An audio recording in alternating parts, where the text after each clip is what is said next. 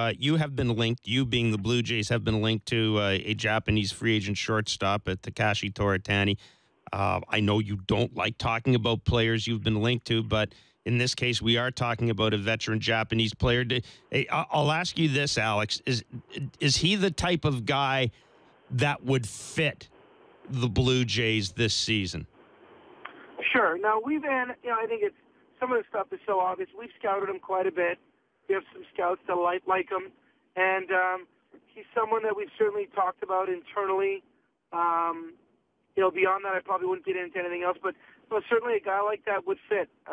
We do have an opening from an everyday second base job, and we are, I think we've certainly haven't hidden the fact that we're open to try to bring in some guys either to compete or to give them that job, because we really don't have someone that we can anoint at this time, the everyday player there. So a guy like Toritani is definitely someone that we've talked about, we've scouted.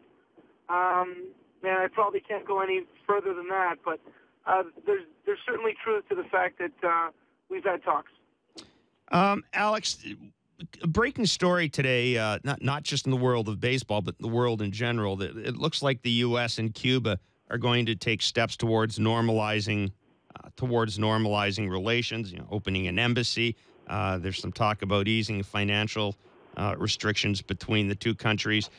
As a baseball executive, does that open the possibility even more, do you think, of Cuban players coming over to the major leagues? And would that be a positive for Major League Baseball?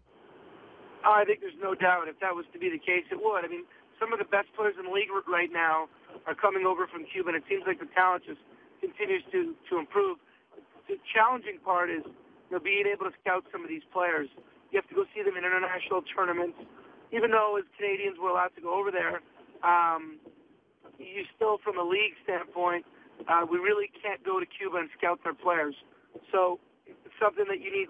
They play all over the world, whether it's in Holland or whether it's in various countries in Asia.